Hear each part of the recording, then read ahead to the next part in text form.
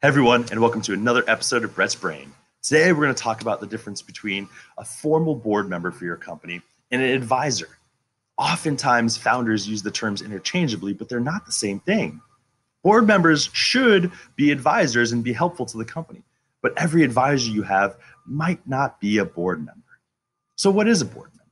A board member is somebody that has fiduciary responsibility to the shareholders of that company.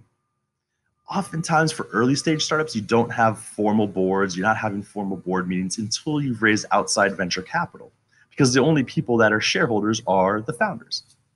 But once you've raised money, usually that lead investor is going to want a board seat. They're going to want some representation for the shares of the investor shares of the company. And they can do a variety of things, and it changes. Every company and every agreement is different. But oftentimes, the board is actually what controls a variety of important decisions a company might make. Things like, can you raise debt? Can you sell the company? What's executive compensation look like? And a whole slew of other things that we're not going to get into today. And that board that you put together and those outside board members you come in have voting rights and say in this. They have fiduciary responsibility to do what they think is best for the shareholders of the company.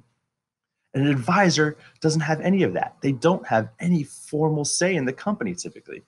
They are advisors. They are people that founders can go to and get advice from on different specific topics or things generally speaking. So an advisor isn't necessarily a formal board member. Now, your board members, hopefully, if they're good, they are also helpful in providing great mentorship, great advice, but they don't go back and forth. They're not interchangeable. So next time when you talk about whether you have an advisor or a board member, hopefully you're using the right term.